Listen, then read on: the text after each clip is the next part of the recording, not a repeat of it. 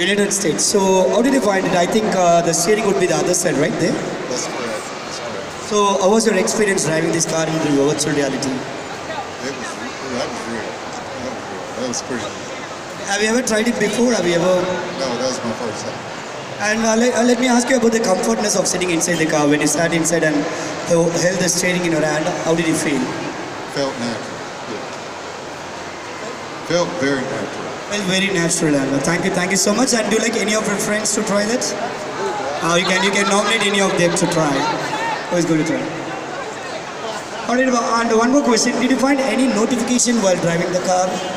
When you're driving it, did you find any notification on the screen like, some new observation like automatically the light gets turned on or something? I didn't notice it.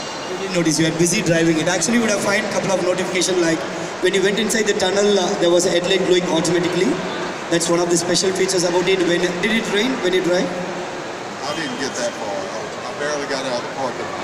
Okay, so actually there is one more feature when it rains, automatically the wipers turn on. We have automatic rain sensing wiper.